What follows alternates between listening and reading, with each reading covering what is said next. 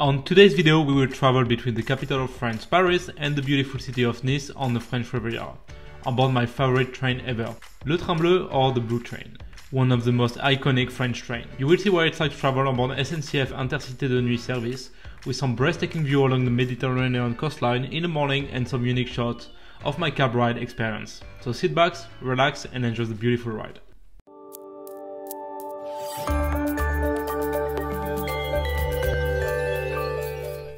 Welcome to Paris Austerlitz station, one of the 7 large Paris rail termini. This first station was built by the railway company of the Paris-Orléans in 1840, but was demolished and rebuilt in 1867, and this is the one you can still see today. Austerlitz was a major station for all the trains going southwest France. Since the opening of the LGV Atlantic in 1989, Austerlitz lost most of the traffic, and now only a few TER and Intercité service and all of the Intercités de Nuit service remain.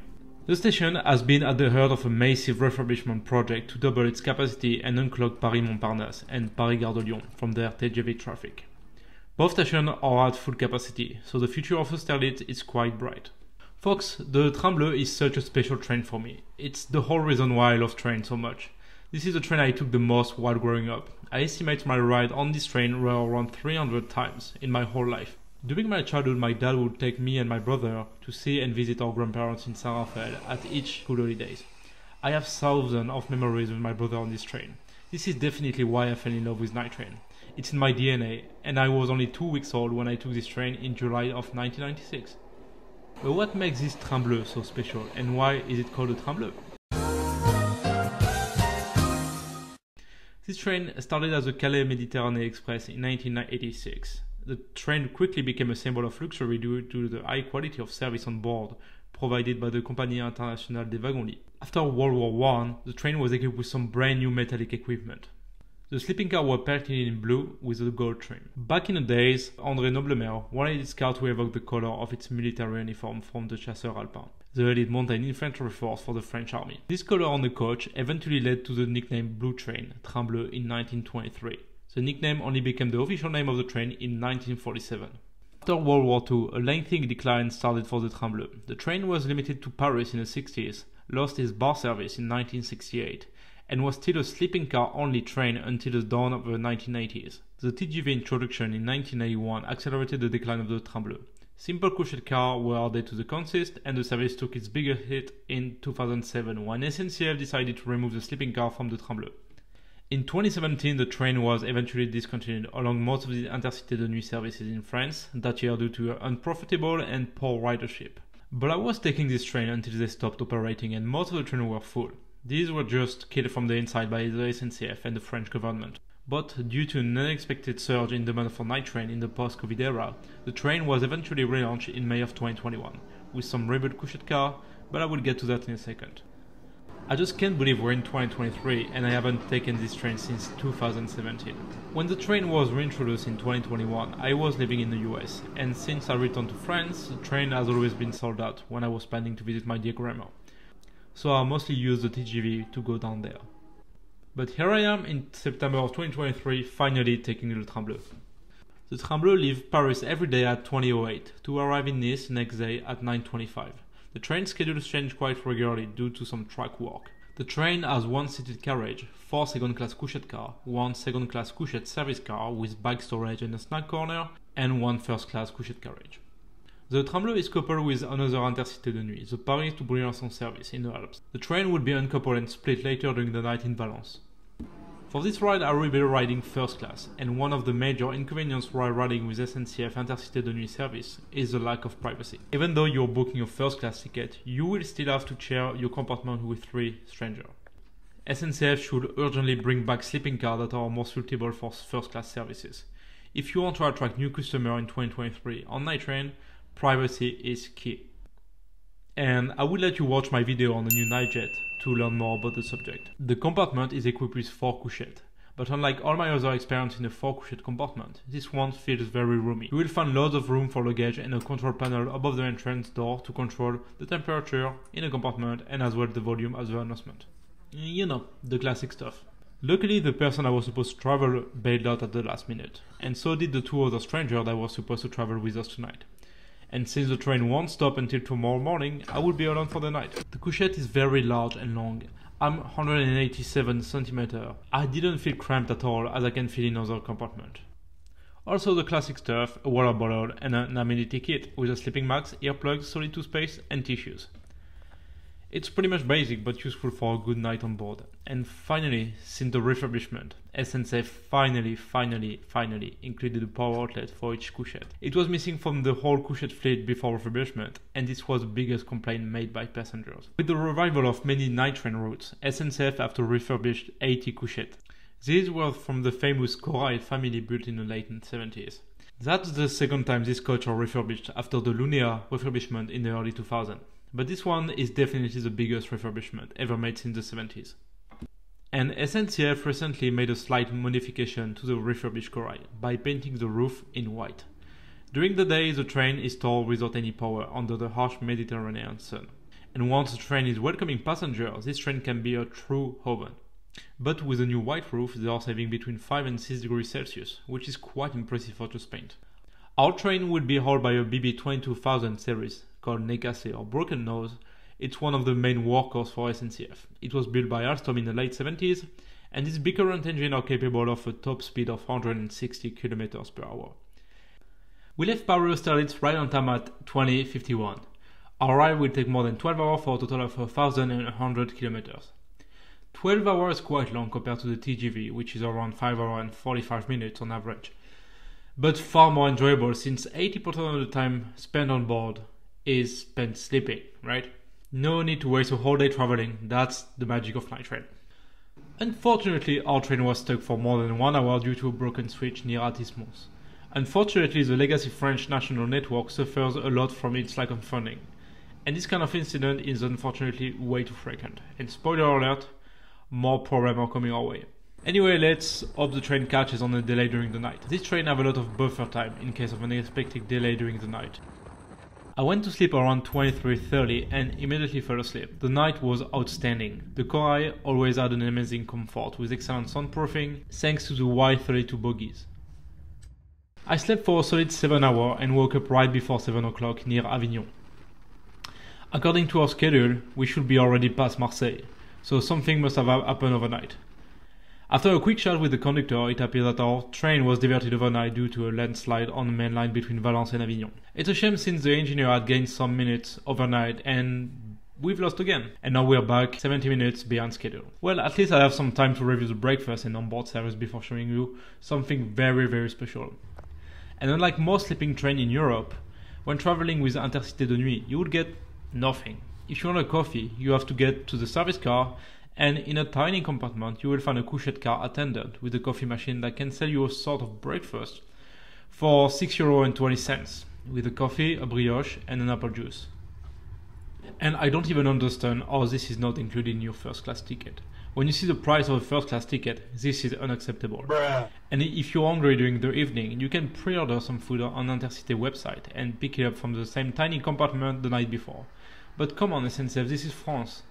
We are the country of good food, come on, you can do way better. Anyhow, for this ride I had a special authorization from SNCF to go inside the cabin of the engine.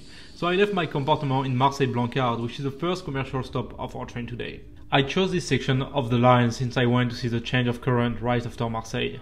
Here, our train will switch from 1500 volt DC to 25,000 volt AC. The electrification on the Côte d'Azur line is more recent than the rest of the Paris-Lyon-Marseille line. Marseille-Ventimiglia was electrified in the 60s and Paris-Lyon-Marseille was electrified in the 50s. Après, ils sont en train de bosser sur la 4e gauche pour la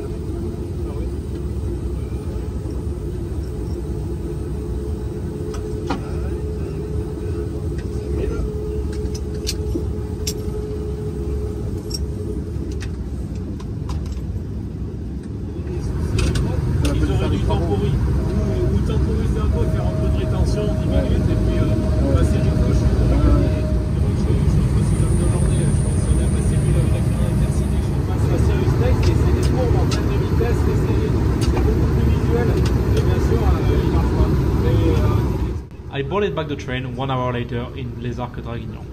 And since the most scenic part of our journey is soon, I will do my walkthrough right now. This is the cheapest accommodation, the second class. This is the cheapest accommodation you can find with Intercités de Nuit.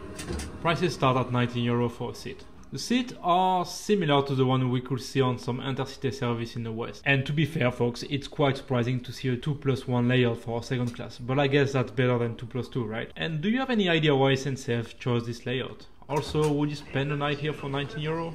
12 hours here? Let me know in the comment below. Welcome to the second class service car, where you'll find some space for your bike. You do have to reserve a spot while booking though. Here the compartments are narrower than first class, with 6 couchettes per compartment, which is way too much in my opinion. Just imagine, you and your luggage, 5 luggage, trying to squeeze everything over there with 6 other people with 5 other luggage. And now comes the toilet time. And SNCF completely refurbished the toilets. It was clean, fully functional, and finally up to today's standard. Good job there.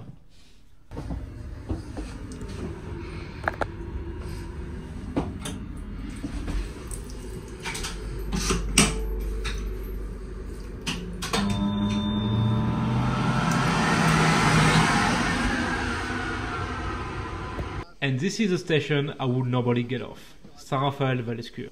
And oh boy, it feels weird to not get off here while on board the Train Bleu.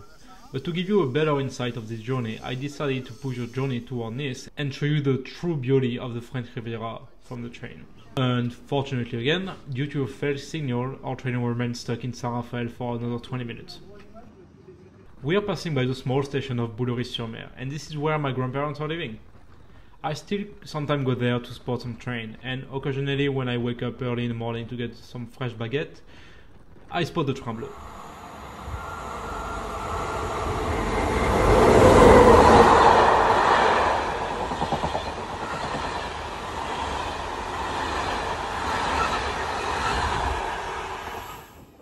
After Boulogne, we are finally making our way toward the Massif de l'Esterel and their famous red rock that goes into the blue Mediterranean Sea. Just after Boulogne, on the right hand side, you will find La Plage du Débarquement, which is a beach where the Allies landed in August 44 to save Europe. Thank you, American. We owe you something. High-speed train, maybe? This is clearly not the best day to enjoy the crossing of the Esterel, but it's still quite enjoyable. Especially when you can open one of the windows. They are not supposed to open, but you can always find some that are. If you're doing it, be very careful.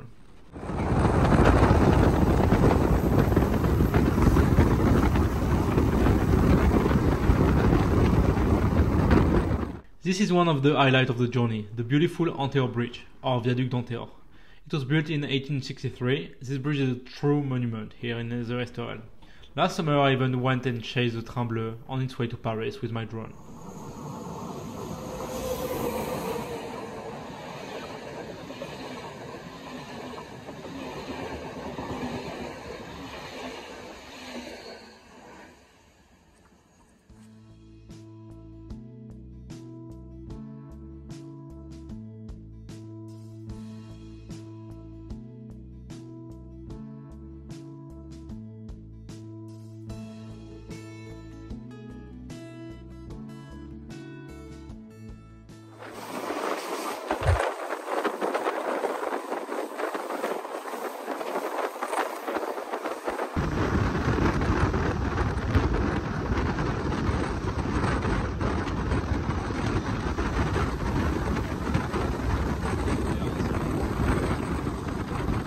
After roughly 25 minutes, we are arriving in what I call the ugly Côte d'Azur. Full of concrete, welcome to Cannes.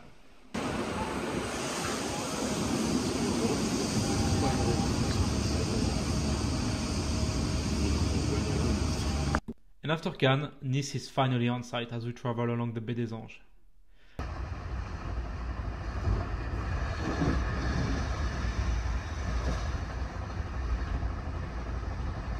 We arrive in Nice with a total delay of 97 minutes, which is way too much, and it's only 2 hours before the first TGV from Paris. Overall, I'm still glad that SNCF reintroduced the Train Bleu. To me, it's still the most beautiful night train ride you can take in France. It's a useful service if you don't want to waste a whole day traveling. The refurbishment of the couchette is definitely an improvement, as it sets this couchette into finally meeting modern standard. However, Intercités de Nuit still lacks a lot of onboard service such as breakfast, common area, or just private compartment. Of course, you can book a whole compartment for yourself, but it will be really, really expensive. Alright folks, that was my first trip report where I'm talking. I'm trying something different out there, so please be patient. There will be a few series of video where I will talk, and I will decide from here if video are more successful, that I will continue to do that, or I will continue with the subtitles style. Please let me know in the comment section if you like this style of video, what can I improve. Of course, I'm sorry you have to bear with my French accent, but that won't go away anytime soon. To be honest folks, I was starting my editing of the Train Bleu video and I was like, you know what, that's a train I just love way too much, and I can't just do a basic video, I have to do something new. You know, it's been 5 years. So I hope you liked it.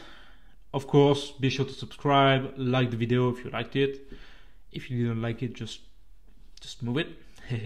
And be sure to subscribe on social media. We are back on TikTok too. And see you on the next one. Have a good day.